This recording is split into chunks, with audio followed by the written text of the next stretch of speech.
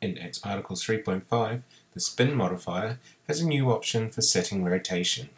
Let's have a look at how it works. In the scene, we have an emitter and a scale modifier set to the new set value, and particles in boxes with the little stretched on the axes.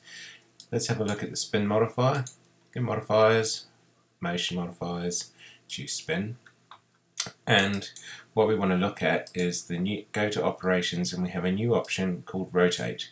With rotate, you can set various rotation modes. For example, face object, absolute, which will give you absolute control over the rotation, relative, face camera, which will face a specified camera or the scene camera, and face object, which is like a targeting mode. Let's have a look at how this works.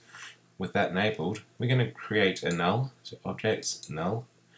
I'm going to bring this over here, and let's put a cube on it so we can see it in the viewport.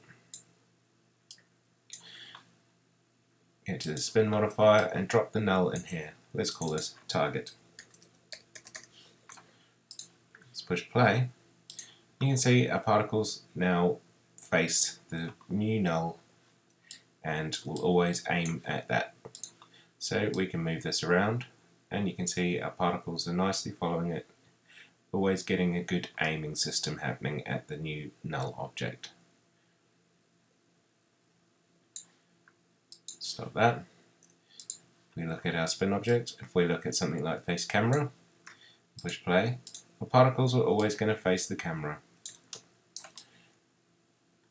And that works like a sprite. And using the absolute, so you can set your predefined rotations. What that does is means you don't have to use the extended data rotation for a rotation mode within the spin modifier. If you're using the operation spin, you still need to set that within the emitter.